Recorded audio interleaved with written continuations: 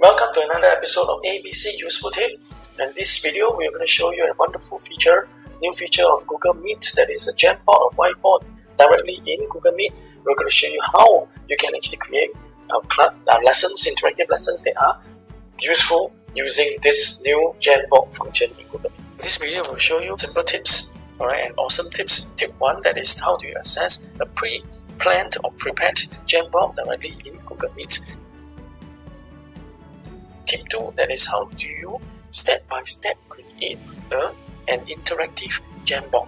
Tip 3, that is how do you convert a view-only Jamboard so that into an editable version where your participants or your students can also participate in answering your questions in the Jamboard. If you like this video and you would like to be the first to be notified of future video, please remember to tap subscribe at the bottom or dislike on top and tap on the bell, and also just please leave me a comment. Okay, and next we will jump right in.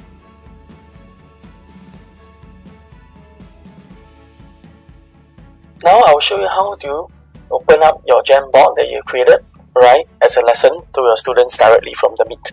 Okay, so what you can do is look for these three dots at the bottom right corner, click on it, and now you will see that there's a new function called Whiteboard, which is actually Jamboard. Okay, that you can access directly from here. Click on it, and then you can actually choose new board, alright, as a whiteboard totally. For now, I'll be demonstrating how you can actually bring out a ready-made Jamboard to show your students and to go through the questions and answers that you have created within the Jamboard whiteboard itself. So now I'll show you how we can actually bring out the Jamboard that we created. Okay, I've already created this new Jamboard that I'll be demonstrating to you later. How do you do the Jamboard step by step? Okay, so now I'll just show you how this Jamboard can be used. In your panel, in the recent, you should have already this Jamboard, and I'll just bring it out. Click on it and open. And once the Jamboard is activated and you are presenting to the students, alright, okay, you will have the panel where the Jamboard is. Cool. And then in your student's view, your student will also see the Jamboard immediately on the Google Meet. A wonderful integration. So in this split screen, you will see that the teacher's view here and the student's view here, they can see the presentation straight away. Alright, so the teachers can go through answers by quickly clicking on highlighter, or can just pen or marker and write something on it. Alright, so like circling answer here, okay, and then circling this to indicate what will be the activity here. So the teachers can go through the questions and answers straight away. Okay, street signs are written with certain letters. Okay, capital or capital. Cool. So in order to make this workable, okay, click on the select. This is actually a drag and drop activity created beforehand that we'll be showing you later. Okay, you can see that you can select either this or this answer for dragging over. Okay. Well done. Okay, and then for the second one, we will be demonstrating later that the student can be actually involved by changing the mode to editor so that the students can drag the answers over themselves. Cool. So now we'll go in and show you step by step how to create this Jamboard whiteboard activity. So for now, we'll demonstrate how do you create a Google Jamboard, alright, for preparation of a class, alright, beforehand. Okay. So first, what you can do is within your created folder, right, that you want to save the Jamboard. Okay, click new on the top left hand corner and then go to more. Alright, then you'll be able to see Google Jamboard here. Click on it. Okay, click on create and share. A new Jamboard will be created. Please kindly note the purpose of this class lesson Jamboard is actually to be acting like a whiteboard when you are actually doing remote teaching and learning. Alright, that you can actually directly access from Google Meet itself. It's a new function of Google Meet, wonderfully created. We're going to show you step by step how do you create the class lesson sample, okay, with the different tools that's available. Alright, first of all, you can change the name of the Jamboard, alright, to the class requirement. Right, all the tools available we will use as many as possible. Okay, so for a start, okay, it's good to actually have the title of the Jamboard right on top of it. Okay, so it is pretty simple to add in title. The new function the Jamboard has created now, alright, is the text box. function, and this will be more visible for the students. So we shall use this for now. Okay, so after clicking the text box function, you just click anywhere that you want to type your wordings. Okay, so let's say for example this is sentence, right? And then we want to demo the homonyms. Okay, so as this is the title, what you can do is you make it very nice and neat, right? Expand it to the bigger length, the full length, right? And you can actually change the color of this wordings by clicking the letter A here, alright, and then change it to something that is more prominent, alright, more visible. You can also change it to a slightly bigger size, alright, by just quickly changing to a subtitle or even bigger title. Alright, so but if you want a very specific size out of this, what you can do is also you can just click on the box. Okay, you will see the round dots at the corners, and you can just click and drag the round dots. Alright, and you can actually change the size straight away according to the size that you want precisely. Okay, alright, so of course it's a subtitle, it's a title for the page. We will keep it horizontal. If not, you can actually click on this, turning this arrow here at the top left hand corner, and you can actually tilt it sideways. Okay, for now we'll just keep it horizontal. Cool. Alright, so another function you can see out of this box is that you can see the 3 dots here. When you click on the 3 dots, you can straight away edit on it directly, or you can duplicate it. Alright, so you don't have to retype everything if some of the words is useful. Okay, for example, you may want to, and then double click, and then you may want to use homonym again. Alright, just delete. Alright, homonyms, and then you can just change it to a smaller size, change color. Okay, and you can use it again later on. Right, moving somewhere. Okay, change it to the size right in the middle.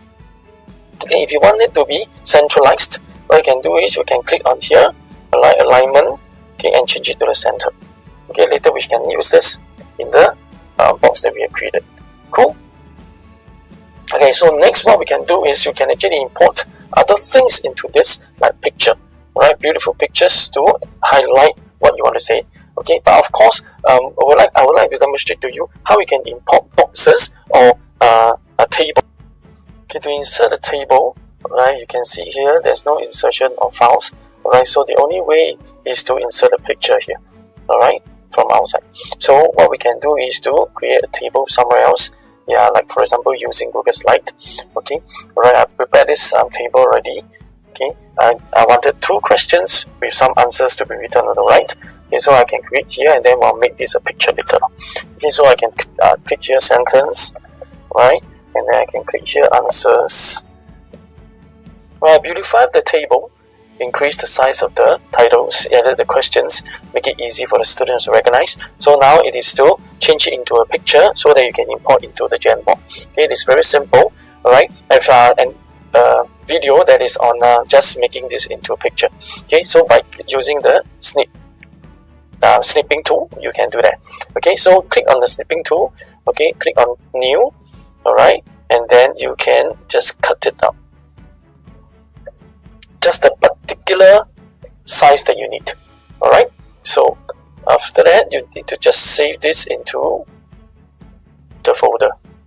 In the folder, change the name to the name that you want, table in this case, and click save. Alright, so if not, then what you can do is that you can actually convert this into picture directly from slide but you need to expand it to the full size of the slide, because it will be downloaded as a full slide version. Okay, so I have the table as a full slide. Okay, then I will just go to file and then click on download JPEG file.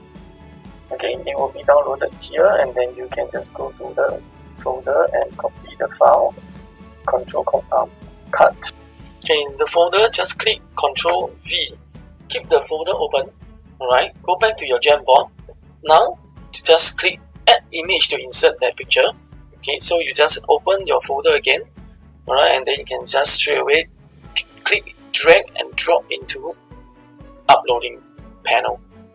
Okay, once the picture is uploaded, it will appear in the center of the picture, right, of your Jamboard, and it's pretty small, so you need to just adjust it. Okay, cool. right, to the size that you want over here in the Jamboard itself. Okay, and because it's a picture, you can actually adjust the size proportionally out. Okay, we also would like to highlight this synonym somewhere in the box.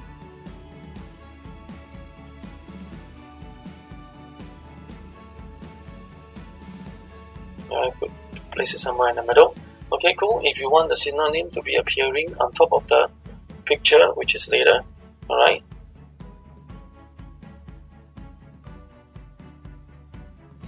So what you need to do is just click on the three dots, click order, and bring it to front. And this time now, the wordings will appear on top. Alright. Okay, next I'm going to demonstrate how you're going to add in text boxes that you can actually drag and drop. Alright, as a drag and drop activity. Right. So you just have to click text again. Okay, click anywhere you want. Right. Type in the word. In this case, capital is one of the answers. Alright. And I can move this around, change it to a smaller font. Okay, and then I change it to orange as the answer, as to indicate the answer, possible answer. Alright, the other answer will be like I showed you just now. You can click the three dots and duplicate. So in this case, you can just change it to the another alternative answer, capital. Okay, for them to choose. Okay, cool. So these two words. Alright, so it's to demonstrate that you want them to bring this either of the answer, the correct one, into this type answer box. So I'm going to show you the other function, which is addition of or insertion of pictures, shapes. Alright, shapes here, alright, including arrow. Okay, so you can just create an arrow here to show that you want them to bring this over. Okay, and this arrow can actually be highlighted with different colors. Okay, you can add in blue color, right, and you can change the outline colors as well. Okay, maybe a red. Cool. Alright, so they will know that you're supposed to bring these two over as an answer. Can. Alright, so to just demonstrate, you can just drag it over. Or you can make the answer more interesting, more appealing, alright, by using this another function, which is the sticky note. Alright, I would like to demonstrate. Okay, you can click on the sticky note, change the color to whatever the color you want about these few colors is only. Okay, and then the other answer can be this. Alright, okay, so now you can bring the answers here. Already done the other one. Okay, make it the same size as the other one. Okay, so alternative answers they can choose from. Okay, so the arrow can also be duplicated by clicking the three dots here, duplicate, and then I can bring the arrow down.